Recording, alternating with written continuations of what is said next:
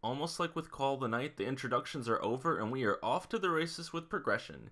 Even though there are a few side chapters, we mainly are put through a main arc of Miko overcoming her fears and facing a spirit head on, no matter how terrifying it can be. She makes a resolve, or at least her current resolve, which is to help her friends. The message being what we can do for others. The first quarter of the volume is a transition of cute horror slice of life chapters that looms over the fact that we're about to enter our serious conflict in the series. The best of the group being when Miko finally gets her opportunity to scream and cry in reaction to scary things. As Miko and her friends walk through the haunted maze, she finally gets her moments of confrontation, getting the opportunity to shout "stay away from me" at them and feeling good about it.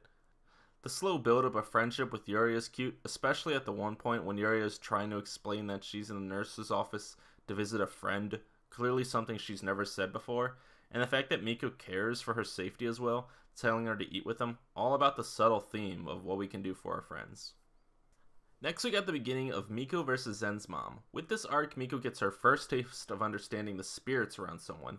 While looking back on the first volume, Miko assumed that all the dead cats around him were showing that he was a danger to them, but we later find out that they represent all the cats he took care of before they died, because they showed him sympathy, although it felt like they were haunting him, and they were also attached to Zen's mom, who resented the idea of him loving anything other than her. One thing they definitely push through is that no one truly is alone in this sorrow.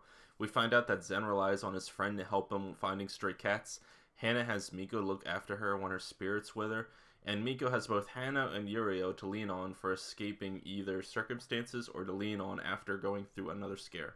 One important part when meeting Zen's friend Satoru is that we never truly know others until we try to understand.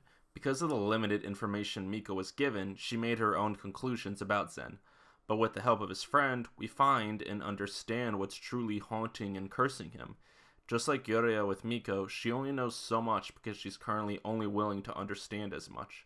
The fact that his friend not only understands his current situation, but also knows what was going on when he was younger, truly shows how much he did care for his friend. It's also that the friendships we make push us to do better. Knowing that Hana is in trouble, Miko takes the step forward in confronting Zen, or at least his mother. In doing so, she inspires Zen to confront his landlord and finally adopt a cat. And with Miko's character growth this volume, she sets out her main goal because she doesn't want her friend to suffer anymore. But when understanding Zen, she realizes that he's also suffering. She knows that he isn't the problem anymore and that he also needs saving. She accepts that she was mistaken about him and knows she has to do something she's feared since the beginning, but still looks into the demon straight in the eyes and confronts it. Just like the volume before, the art takes it up another level. We get multiple double pages illustrations, amazing designs with the mother looking absolutely terrifying. They really put a lot of time and passion into these panels. Moments having such emotion you can hear a soundtrack in your head. Your own, by the way, not what the show has. They're definitely building to something bigger with the twin spirits and the overlord watching over Miko. Again, I wonder if they're slowly trying to change direction into Miko becoming some kind of medium or shaman. Sort of like Sixth Sense, but maybe not so much Constantine. This is still supposed to be slice of lifestyle.